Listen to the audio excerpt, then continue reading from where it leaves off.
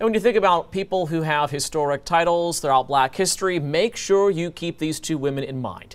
Danielle Andrews and Tamara Tedder this month became the first African-American women to own a title company in the state of Florida.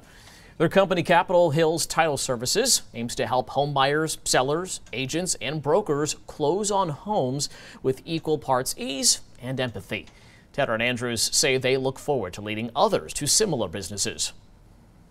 Having a space in this industry for a Black-owned, female-owned title company is fantastic. I think things like this help have a trickle-down effect, right? It was important for us to, as we were going through this, to lay the groundwork so it can be a little bit easier for people who look like us to come after us to get this process done.